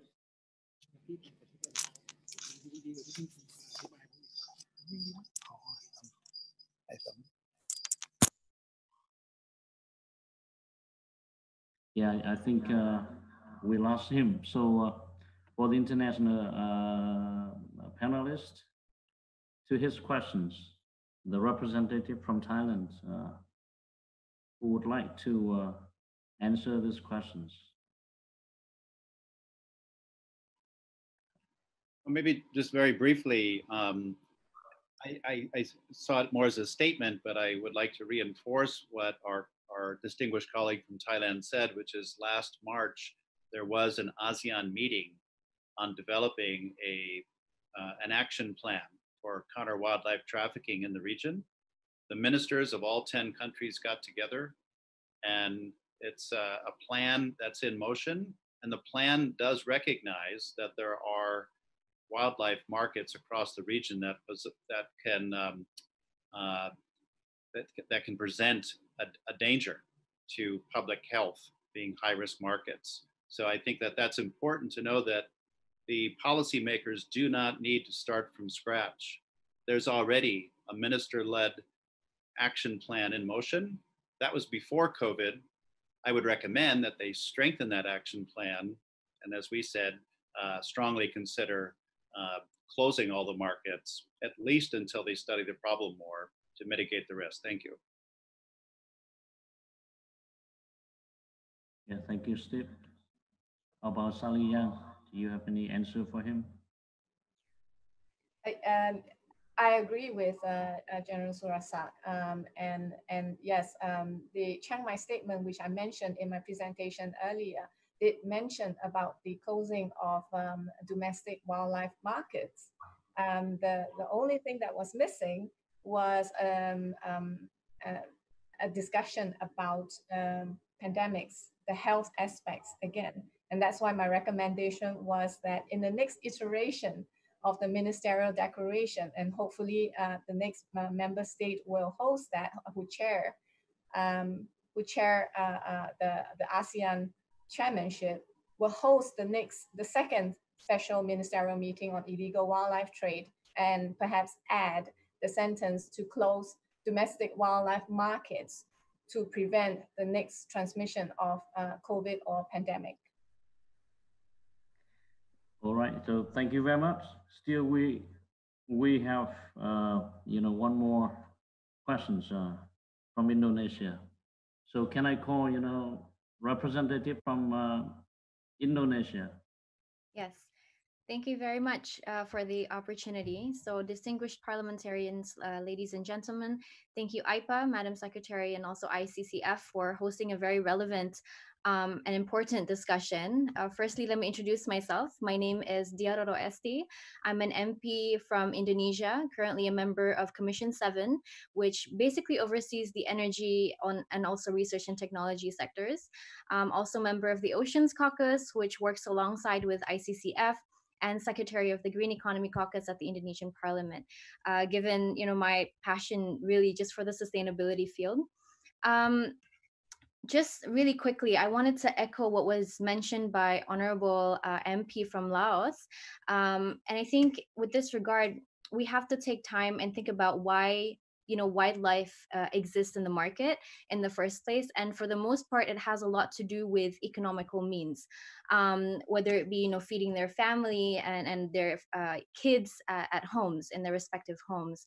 And so the most important thing I feel is to continuously spread awareness, which is what we're doing now with this discussion, and also given our respective fields, whether it be as a policymaker, as an activist, as an academia, as a CSO, and really just collectively work together in solving this issue. And so thank you for outlining a couple of conventions or legislations that are already in place, and I think that will essentially feed information for parliamentarians in today's discussion for us to be able to implement it in our respective countries. And lastly, really just my question has a lot more to do with the impact of the pandemic on waste management as a whole. So I wanted to give you guys an update with what's happening in Indonesia. We've seen that protective gear such as masks, medical suits, face shields, they've been floating in our rivers and our oceans. And this tremendously impacts marine ecosystems, animals, and also it will eventually travel its way up onto the food chains, so affecting humans overall. Right. And so how can we solve this collectively to stop further spread of the coronavirus? And there's also been an increase in plastic waste. There's been an increase of 30% in Indonesia alone, as more people tend to use plastic bottles as opposed to glass, or bringing their own tumblers. We've actually stopped single-use plastic bottles in the Indonesian parliament for several months now. However, due to the virus, plastic bottles have resurfaced. Parliamentarians prefer the plastic bottles given that it's safely sealed. And so my question really is, how can we combat climate change while also combating the global pandemic that we're faced with today? Thank you. Yeah, thank you very much for the international panelists. Okay, John Scallon, please. Thank you very much for that really excellent input and reminding us of multiple consequences of this pandemic. And one of the issues that's been raised is, it's the way in which we interact with nature. And I think David highlighted this. We're clearing more and more native forests, native vegetation, and it's this interaction with wildlife that is causing problem and leading to next pandemics. We need to better protect wildlife at source, better protect habitat. Now, the beauty of that is if we do it well, we can prevent the next pandemics, we protect biodiversity, but we're also combating climate change because you're securing the carbon in these forests and other areas. So we do have an opportunity here to start connecting a whole lot of issues that we've tended to put into separate silos, but they all converge. If you well protect nature, there are multiple benefits, as you well know through everything you've done: biodiversity, climate change, generating jobs, protecting watersheds. But we're just failing to connect that. And we're also not financing these issues in a way that recognizes the multiple benefits. We tend to look at a small conservation budget, where it's health budgets, security budgets, development budgets that really need to converge to protect these places. Then we get multiple benefits. We're dealing with climate change, preventing pandemics, protecting biodiversity. So we really have an opportunity to change the way in which we view nature and the way we invest in nature now.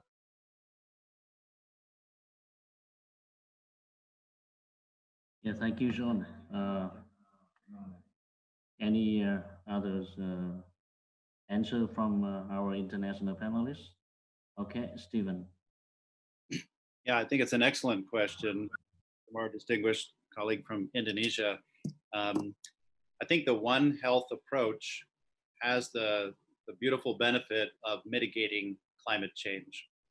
If it's implemented the right way to take care of people, sustain agriculture, and protect nature at the same time, then we've addressed the poverty, we've provided food in a sustainable, compassionate way, and we're also mitigating climate change.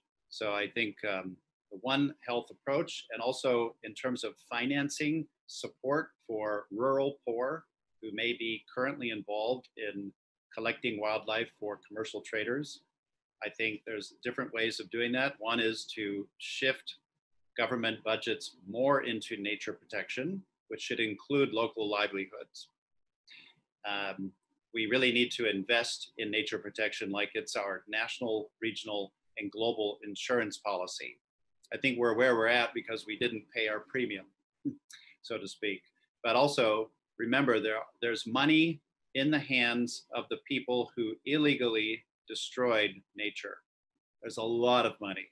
John just mentioned 10 times more the amount that I talked about.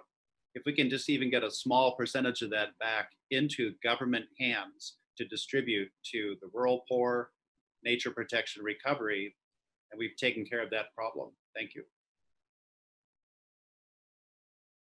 Thank you, Stephen. About other international panelists, do you have any comments or an answer for this? I guess I would, while deferring to my colleagues on these matters of international policy, in terms of climate change and the threat of pandemic disease and the loss of biological diversity, I see those as the three great problems, the three huge problems that we face on planet Earth. And I suppose you could add taking responsibility for our own waste of all sorts, our own, not just consumption, but our waste would be a fourth. And I think of those as 3 or 4 parallel rivers that run off the same melting snowfield on a great mountain. They don't cause one another, but they are caused by the same ultimate factors. And those are numbers of human population and the rate of human consumption and the disparity of consumption between the rich and the poor.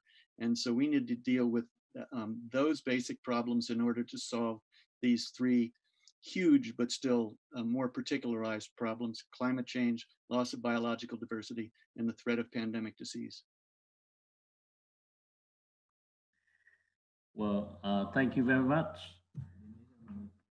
We still have a time for one more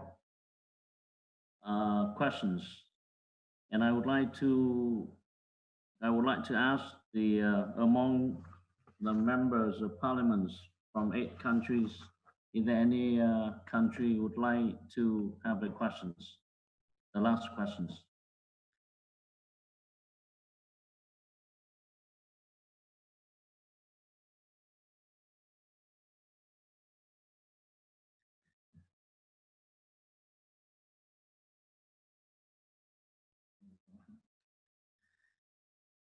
All right, I think that would be, I mean, there will be no any questions. So before ending this meeting, I would like to mention that we have received a lot of questions, and I believe that through YouTube and other channels, still a lot of questions remaining. So we would like to take these questions. The secretariat should take these questions to the concerned panelists, and will return with the answer.